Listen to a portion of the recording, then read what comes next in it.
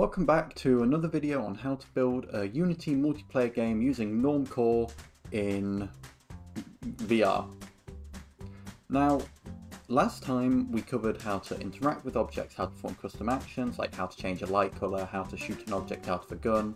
Previously we picked up how to sync up objects between clients, as well as a few other things such as basic setup. This time, we're going to actually make it so people can be in different rooms and you don't have all your players sharing the same room, because that's going to really be a mess if you have every single, like hundreds of people all in the same place. You don't want that. You're going to want to split them up between a variety of different rooms where they can play your game in peace. Okay, now I really hope this is going to help you. I really hope you enjoy it. If you have any ideas what you want to see next time, please leave a comment, let me know. I don't really know what to do for the next one, so it'll be really appreciated. And if you enjoy it, please subscribe, please like. That'd be really cool. Enjoy. Okay, so before I started recording, I set up this brand new table here, which is an empty game object called Scene Connector with the table and two buttons underneath it.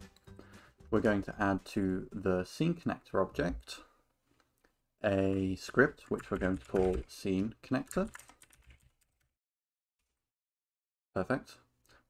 We are also going to add to the room 1 and room 2 buttons script which we're going to call, let's go with room connect button.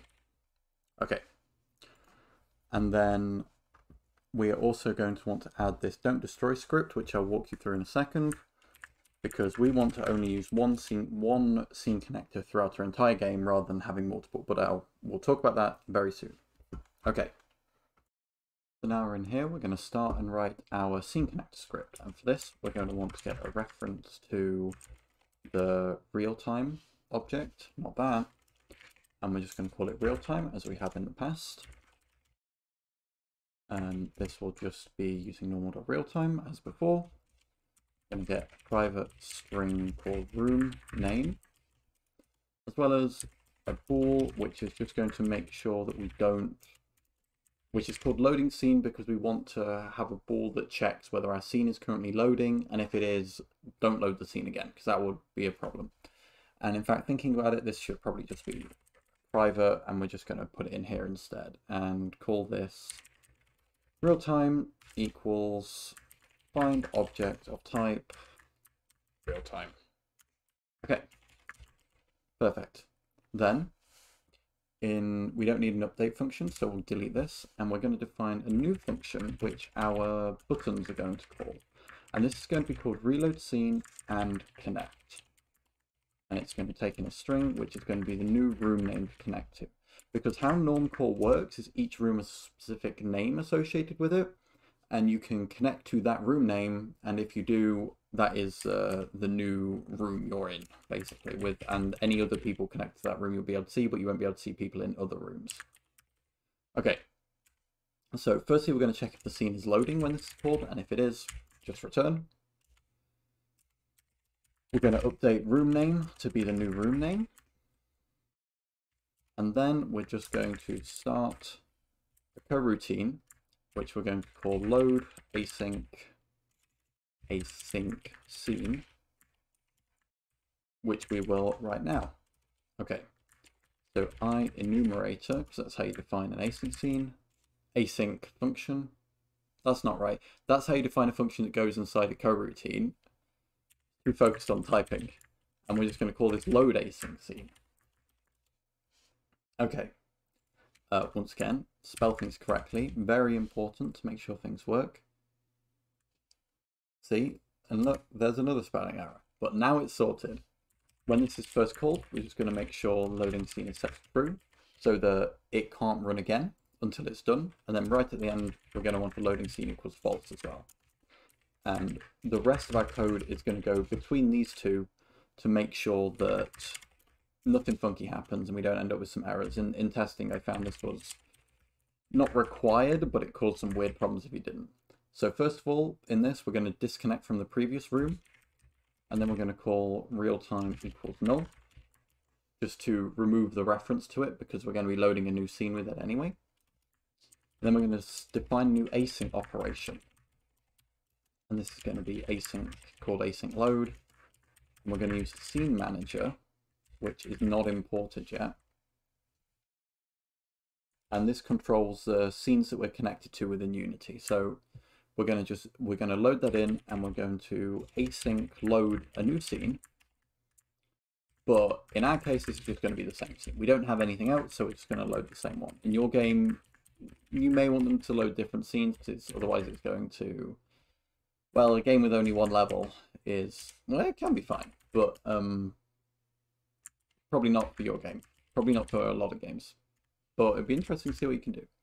Anyway, we're then going to define this here, which is a while loop with while it's going to check if the async load is finished.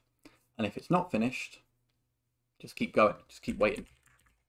So while async load is done, while async load isn't done, even though that's called is done, because that's what this exclamation mark here is for, we're just going to return null and wait for the next frame. That's what this does. Just wait for the next frame. Is it finished yet? And if it is, end the loop and then get a new reference to real time, because our previous one will have been refreshed, and then we'll connect to that room instead. Connect to a new room of room name, Okay, perfect. And that is, I believe, all of this done. Next up, we're just going to go into our room connector, and this is quite a bit simpler. And we're just going to define, we're going to get a reference to the scene connector. Scene connector. And then each of these buttons is going to have their own room name. Now, you probably don't want to define each button with its own room name in yours. You'll probably want to connect to an external API, which can handle connecting your users to the right rooms, or maybe you want them to be able to put them in manually themselves. But in the case of this, we're just going to define it on the button. So to make things a bit easier for just showing you how the actual connections work. First of all, in start, we want to make sure we get a reference to the scene connector. And the reason we're doing it this way instead of manually connecting it like through the Unity editor is because we want to use this same scene connector every single time we reload. These buttons are going to be recreated every time. So we just want to create a new reference to it. And then within here, not within here, we want to define another function which is just going to check if the user is overlapping with the button, and that's just an easy on trigger enter check if the collided object is player. Not like that at all though. I was like slightly to the right on my keyboard. Right and down is if it has the tag player. And if it does, we're just going to call scene connector and the reload scene and connect function we just defined, which will put all the gears in motion to get us connected to the right room. And also spell that right too.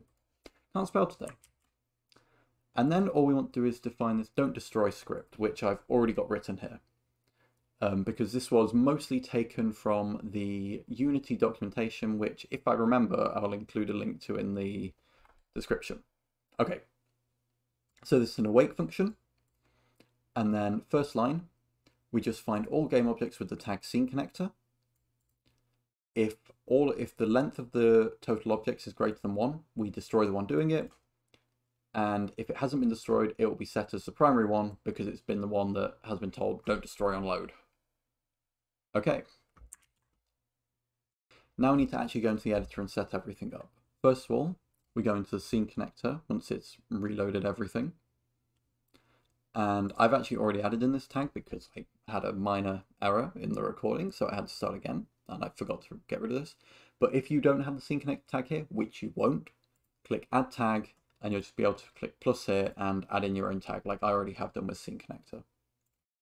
And attach that to that.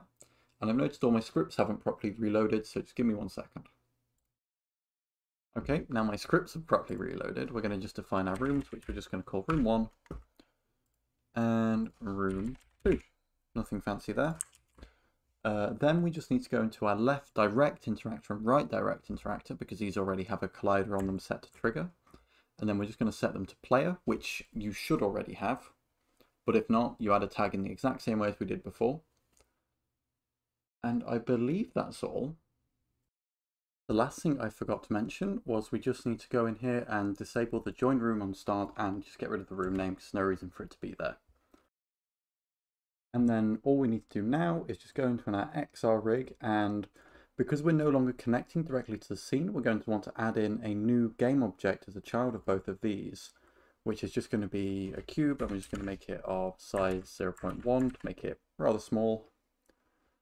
We can actually probably make it a little smaller, to be honest, like 0.05, just so that we have some indication of where the collision box is on our hand, and then we'll just duplicate this and we'll place one under here as well.